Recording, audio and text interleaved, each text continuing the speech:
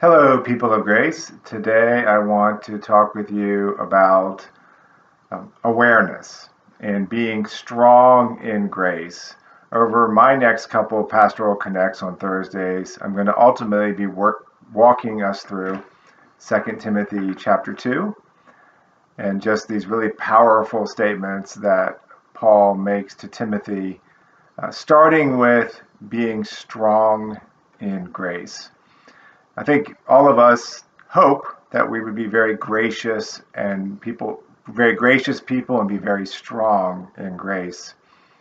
But Paul might give us a little bit of a roadmap of how to hold ourselves accountable to get there. So we're not going to start by talking about being strong in grace. I want to back up a little bit from 2 Timothy chapter 2 and look at this statement that Paul makes to Timothy in 2 Timothy 1:7, where he says that God has not given us a spirit of timidity. Many translations say fear, but timidity is probably a better way to say that. God has not given us a spirit of timidity, but a spirit of power and of love and of self-control. So I want to talk about that statement today because I think we see that kind of spirit of power and of love and of self-control and not of timidity in Daniel. And the book of Daniel has been driving our Sunday messages lately. I think he's someone who modeled the kind of spirit that Paul was trying to help Timothy develop. And I think Daniel was someone who was strong in grace.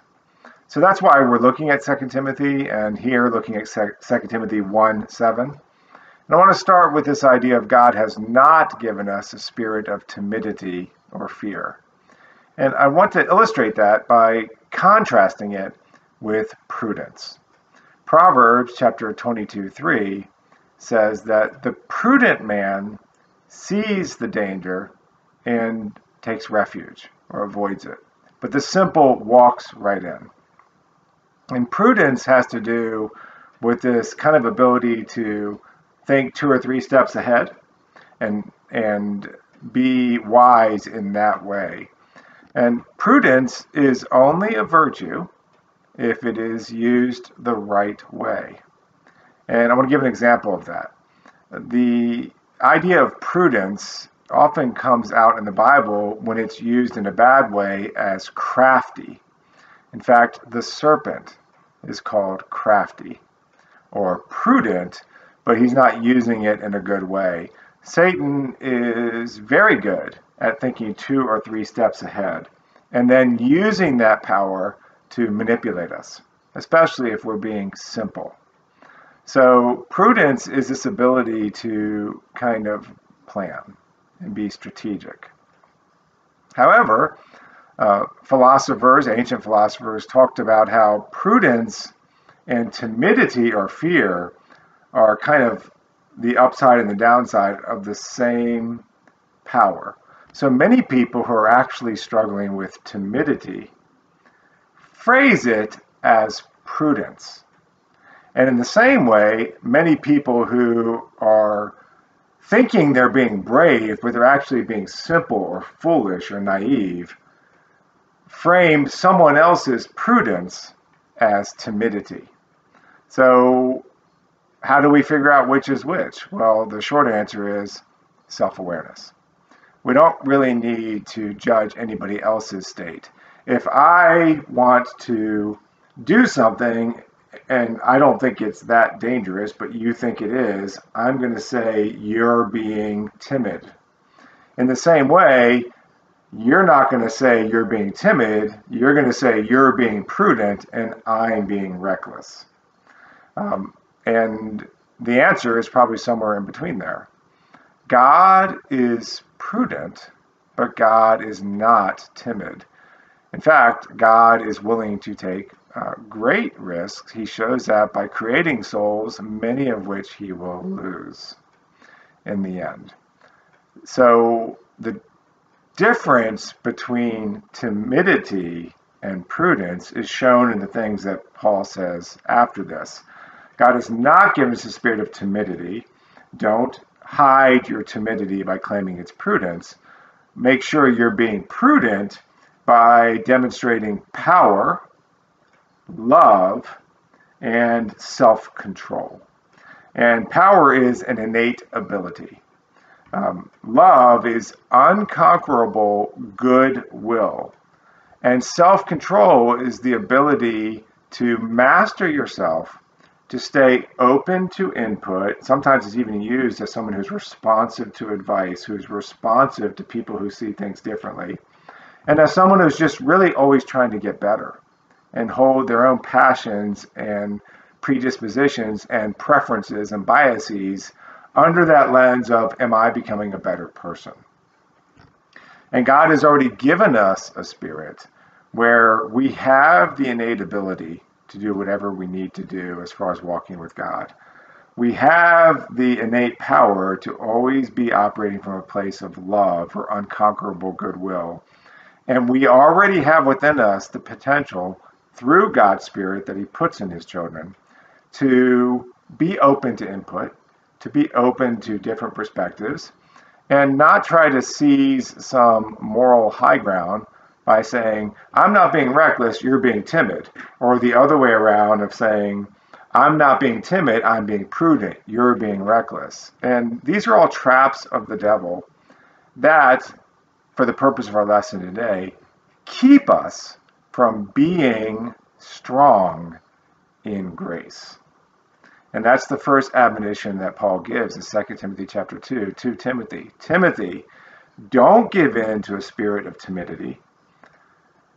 Have a spirit of power and love and sound mind. And he's building up to 2 Timothy 2:1. Be strong in grace. So what does it mean to be strong in grace? Being strong in grace means being unconquerably gracious. And so often, if a spirit of timidity or avoidance is getting the better of us, something comes into our life, some stimulus, whether it's a thought we have internally or some external event. And if we were just honest, we'd recognize, oh, whoa, I kind of had a fear spike in my gut. I had a spike. So what does that mean? What's really going on inside me? And I don't want to allow the fact that this thing made me spike cause me to then say, you're bad. Fear is just trying to, that spike, that gut level fear spike, is just trying to get your attention. It's trying to help you be aware.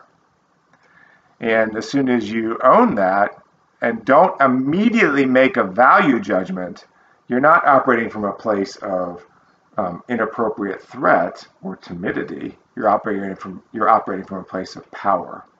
Once you're operating from a place of power, you're able to say, am I being loving here? And am I open to input, responsive to advice, trying to get better, and willing to take stands and take risks for the sake of God's kingdom, appropriate risk, not foolish risk, prudent risk, like Daniel was willing to do. And it seems like maybe Timothy was struggling with that. He's a pastor of a church, and Paul's telling Timothy, you can't let this avoidance or this timidity hamstring you as a leader. You're going to need to overcome that and be strong in grace. So the test of whether I'm operating in a spirit of God's power and of love and of self-control and not giving in to timidity really comes out in how graciously I respond to other people. If I seize the moral high ground right away, if I mock them, if I inappropriately shame them publicly, if I just make fun of them, if I dismiss them, I am not being strong in grace. We're living in very difficult times that are causing all of us to spike. And some of us, as we've been under this for months now, are becoming timid. And I'm not saying anyone specifically is, I'm saying all of us as can train ourselves to become avoidant because we're already so stressed. And we want to make sure we don't do that. We obviously want to avoid the legitimate dangers. Don't go into a crowded bar and hang out during this pandemic time. In order to protect others, wear your mask, especially if you're indoors and in a crowded space. Socially distance from people. These are prudent measures to take. But as we train ourselves to always be thinking I have to avoid danger, which we should do, we are also training ourselves to not be as aware of when maybe I'm becoming timid and my timidity is masking as prudence. And I just close with what I've already said. Are you operating from a place of personal power under God's Spirit? Are you being loving in your motive? And is that unconquerable in you? And are you practicing self-control and open to advice, always getting better? Are you being strong in grace, or are you becoming dismissive to other people? If you're becoming dismissive to other people, you might not be operating as much in God's spirit of love as we like to tell ourselves we are. Let's show the world as Christians that we will respond from a place of power and of love and of self-control and be open to input because we are strong in the grace that is ours to have through our Lord Jesus Christ. Let's be like Daniel and be strong in grace. Dare to be a Daniel. Have a great evening.